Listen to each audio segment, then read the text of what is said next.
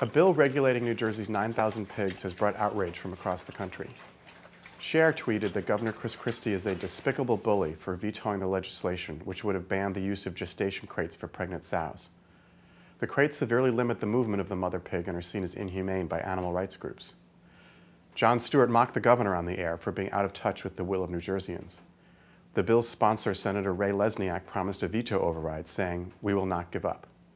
But the governor of Iowa, which is home to 20 million pigs, praised Christie, saying, "This is an issue that most people in New Jersey have no clue." And the New Jersey governor himself said the legislation is a, quote, solution in search of a problem, since there don't appear to be any farmers in New Jersey who actually use the crates. So we have heard from celebrities, local politicians, the governor of a state 1,000 miles away. But what do the handful of New Jersey's own pig farmers think of the controversy? Just another one of them stupid laws that they pass that really don't mean nothing. In my opinion. Total waste of money. Demarest is the typical New Jersey pig farmer, keeping half a dozen sows in a 200-year-old barn. You know, they want to raise the stink about the feral crates, but there's not, I don't know of any being used.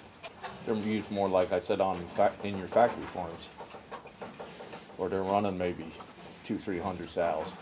Everybody I deal with, if they got 2 breeders, that's a lot. Nearby, Phil Brodeker buys young pigs and raises them to maturity. He too questions the point of the legislation.